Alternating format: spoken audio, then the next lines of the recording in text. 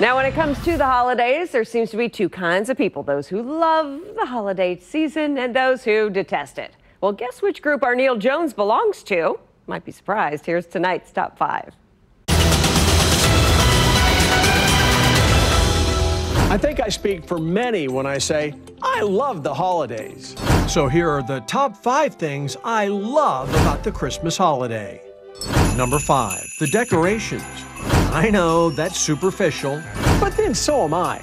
Everywhere you go, you're reminded that it's the holiday season, a special time. Driving home late at night, it always lifts my spirits to see the holiday decorations in our neighborhood.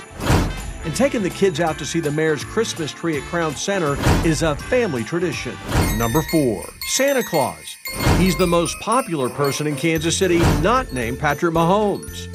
He's an important figure in the eyes of kids who are both drawn to him and frightened by him. But children aren't the only people drawn to Santa. Have you been a good boy this year? No. When it comes to Christmas, he's the man. Number 3, the Christmas Eve service at Village Presbyterian. Now, this is my mother-in-law's church, so the first year was a social obligation. But I've grown to love Christmas Eve there. They have children actually conducting the service. For a child have been born for us. You've got the excitement of the kids, the nervousness of the parents, and the warmth of a traditional Christmas service all rolled into one. Number 2, decorating the tree. Of course, I realize that not every family has a Christmas tree.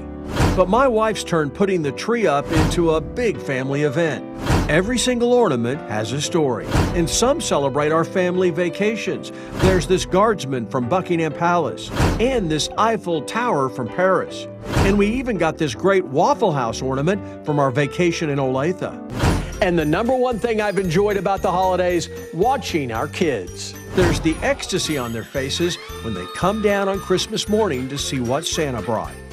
It's not about expensive gifts, it's about the joy they take opening up any present. And while Christmas is still great, when our kids were little, it was the highlight of the year. That's why I love the holidays. I'm Neal Jones, and that's this week's Top 5.